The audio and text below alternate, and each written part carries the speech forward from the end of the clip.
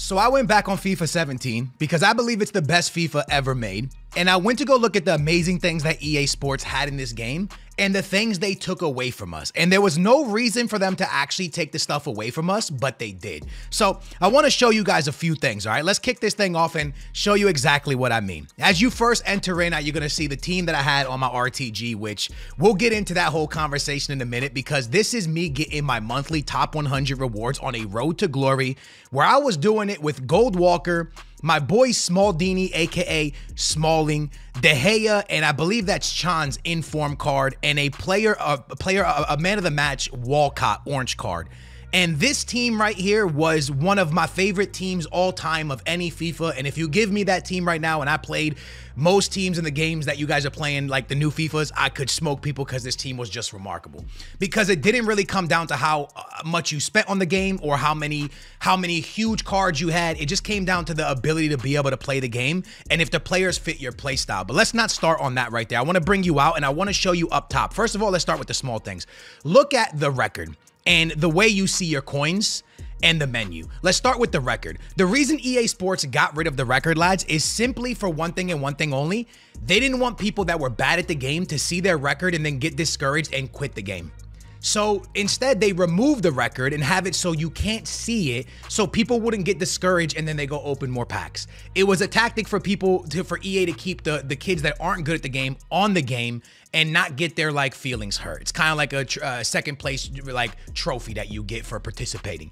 It's weird. I don't understand why in a sports game where sports are meant to be competitive, you're removing records and trying to kind of hide the fact that you either need to get better, improve.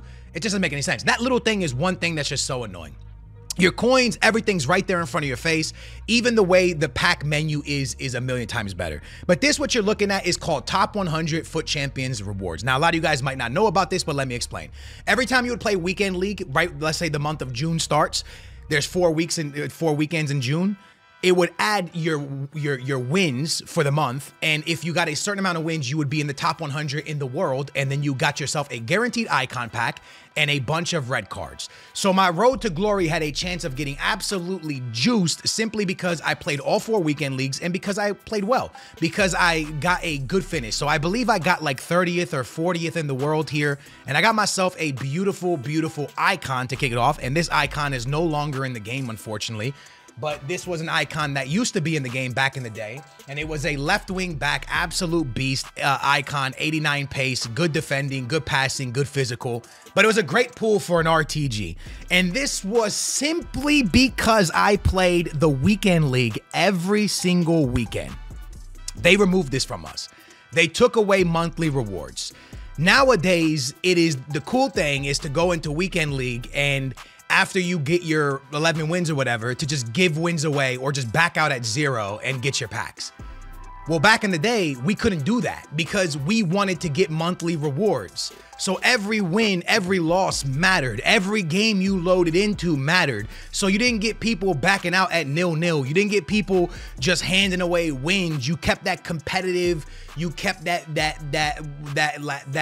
what makes sports, what makes football so amazing, that you have to win every single game. I just watched Portugal versus Georgia, and because Portugal didn't have to play or have to win, they played their second team, and I'm on my phone just playing iPhone games because the game didn't matter, and I'm like, this is boring. That stinks, bro. When a game is not competitive, it ain't fun to watch. So I don't know why EA Sports took this away from people. But anyways, you are watching right there. All the reds are team of the weeks that happen throughout the month, and then you get yourself a guaranteed inform. So I got all of these cards simply because I played the month of weekend league. Nowadays, it's hard to make people even want to play 1 week because everyone knows the rewards ain't going to pay out and everybody knows that there's nothing at the end of the month. By the way, I want you guys to pay attention to my record here, lads. 849 wins and 192 losses. This was a game that you just wanted to continue to play because it was so enjoyable to play. I also want you guys to know that I started this road to glory something like January or so. This account was not started in the beginning of the year. In the beginning of the year, I had a rich man to glory, and people were like, damn, how are you getting #1 in the world? How are you getting top 100? Can you show us? A lot of people in the comments like, oh, it's only because you're a pay to win. I say, hey guys, I'll start a Road to Glory. And they were like, yeah, let's do it. So I started my Road to Glory in 17 around January or December. And I showed people how to get top 100 and how to get, you know, good finishes without wasting money. And this is the team I used, lads. I had Bruma coming off the bench. And then I just had a nice little Walker who was amazing, because in this game, lads, there was no like crazy AI defending.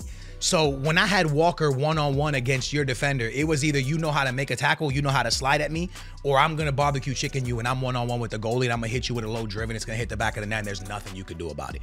Like, that was simple. It was simple. It was simpler times. You know, it was one of those things where you didn't have to worry about someone second man pressing you all the time. And the crazy thing about it, lads, this was 40 games. 40 games. So if you played yourself 40 games for the whole month, you know, 40 each weekend, you get yourself some nice rewards. And as you jump into the gameplay, I want to show you something else that's amazing. You see your players, your opponent's team. Why did they take this away from us? I have no idea. I have no idea why this is gone. I know you can go in now and you can see it, but this screen was perfect. You saw your opponent's team. You kind of got an understanding of what he was going to run. Now people just skip, but as you watch this gameplay, because we can get off the menus now, I want you guys to pay attention to how fluid this thing moves. It's not about how many fake La Corquetas you can do, how many skill cancels you can do. It's not about all that nonsense that never really happens in real life. Who's doing Rabonas? Cristiano Ronaldo, Neymar, few players, right? Who's doing crazy step overs and all that stuff? A few players. Football's not about that, bro. Football's about passing. Football's about, you know, the occasional skill move from the very skillful players. That's what football's about. And that's why this game was so good. It was a game that if you were a good skiller, you could easily skill, no problem. But you had to be a good skiller. You had to be someone that knew how to, you had to be Neymar, but on the stick. You had to be somebody that understood skill moves on the stick, right? And if you were that person, you were very hard to defend against. Nowadays, anybody can skill. It's so easy. It's so basic. It's so like, it's not even like when you see someone skilling, you don't even get excited no more. Back in old FIFAs, when you saw somebody skilling, you were like, damn, they nasty. They know how to play the game, because there was like skills to, it was like, it took something, understanding how to combo it and stuff like that. Now you just see people spamming the same thing over and over and thinking they a skiller. So to me, what's crazy is the things we're looking at in FIFA 17 are literally things that EA just took away. Let's talk about it. The record, they took that away. The monthly rewards, they took that away. The seeing your opponent's team when you load in, they took that away. And then the simpleness to football, they took that away. When you're watching the gameplay, it's just simple. It's just make the right passes, get into the right areas, and when you shoot in certain areas, you know that it's not going to get AI blocked, or there's not going to be some random stupid goalie animation. You knew that when you got into a certain position, it was most likely going to be a goal, because you did the work to get into that position. But now in the new FIFAs, or the new FCs, I should say, you do the work, you outplay your opponent, you destroy your opponent, and the game will bail out your opponent by making their AI lunge at the ball, slide at the ball, dive at the ball, getting an AI block. Look here, guys. It's simple. It's basic. I get in the position with Walcott, I send it backwards, and Dele Alli just pops it in.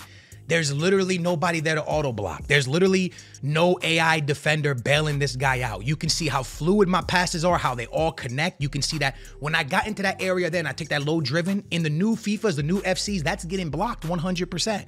Because nowadays it's all about allowing the casual player and the player that doesn't really play the game, just gets on every now and again. It's all about those people not getting upset and quitting the game. You don't believe me? Why did they remove the record from the screen?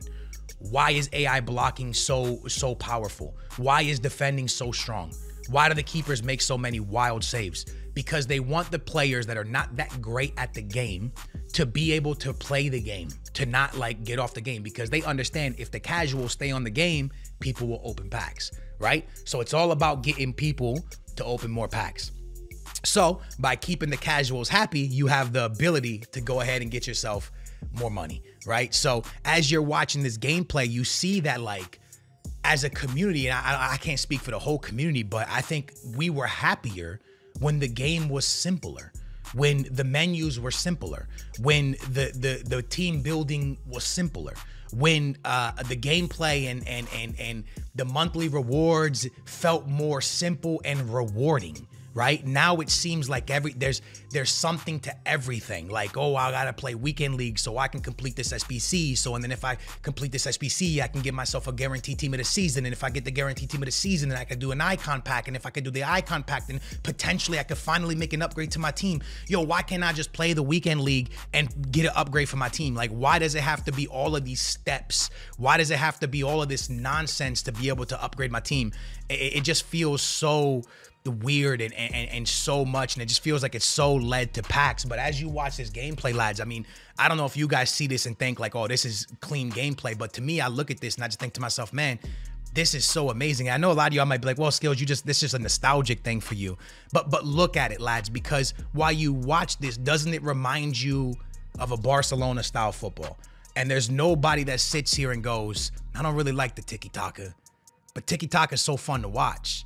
It's beautiful. Watching, you know, when you see a team connect 5-6 passes in a row and score, everybody's like, wow, that was sick. That's why we watch football. We watch football for excitement, for like cool plays, for that moment, right, of joy, right, goals. And it feels like in the new FCs that don't really exist no more.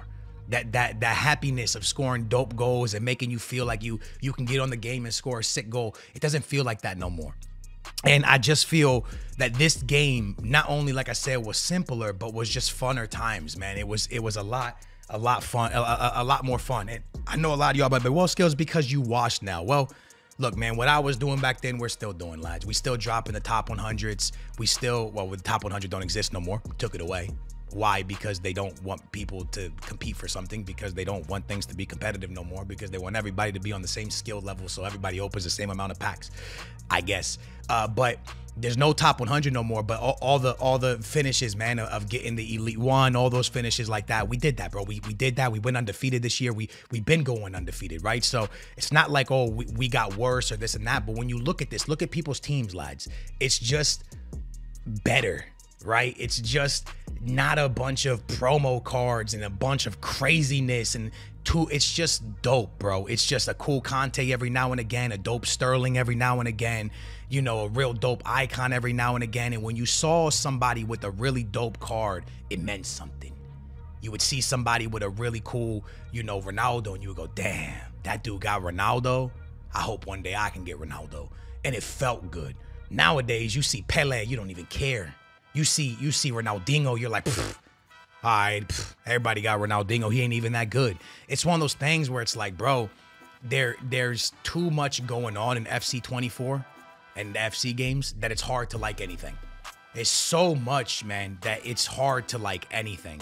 The game is even like, there's no simpleness, not to the promos, not to the packs, not to the SBCs, not to the gameplay. Nothing about FC 24 is simple. Right? It's like, it's just too much happening all the time. You got to do too much to score a goal. You got to do too much to upgrade your team, except for if you go to the promo packs and open up that 100 and whatever. So, you know, open up the 1 million coin pack. Then it's easy. But it's just one of those things, lads, where when I look at this, man, going back on FIFA 17 and seeing what this game had to offer, I just see a really, really fun game, man. A game that you could build a team that you wanted to build. You could play with players that you want to play with, and you can enjoy the game the way you want to enjoy the game. The new games feel like you got to run a certain formation, run certain players, run the same thing every time, play the game the same way every time, hold second man press the whole time. It just doesn't feel the same.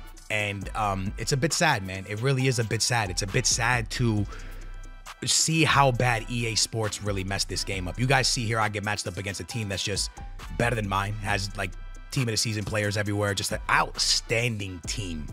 And with my team that's nowhere near as many special cards as his, we're going to come out and we're going to ball out and we're going to compete, because we know that when we get into the right area and we take a shot, it's not going to get auto blocked a million times. It's not going to come off of 37 defenders. We have an opportunity in every single game to beat our opponent no matter what, and that's exactly what we do here. So for me, it just feels so much better, and it felt like skill actually mattered in these games. So I wanted to go back on FIFA 17 and show you guys what the game was like. The teams were simpler, the menus were simpler, the menus were cleaner. You actually could see your record. The monthly rewards were better. Top 100 was better. The way you loaded into games and saw people's teams was better. The gameplay was better. There's nothing about this game that FIFA 21 you can say is, or FIFA 24, FC 24 is better. There's nothing. There's nothing that you can say is better. Maybe the having SBCs now are cool. Maybe some people think how many promos we have is cool, but there's nothing about these new games that are better than the old ones. The old games were simpler, and they were just, you had more fun because you could log on and have a good time and not be stressed out by the game. Anyways, let me know what you guys think in the comments down below. That's my thoughts. I jumped on FIFA 17 just to feel good about it again, man. And as y'all could see, going back to those old videos, it was so much better. Hopefully you guys enjoyed it. Big thumbs up, subscribe, turn your bell on. I love y'all, and I will catch you in the next one. Peace.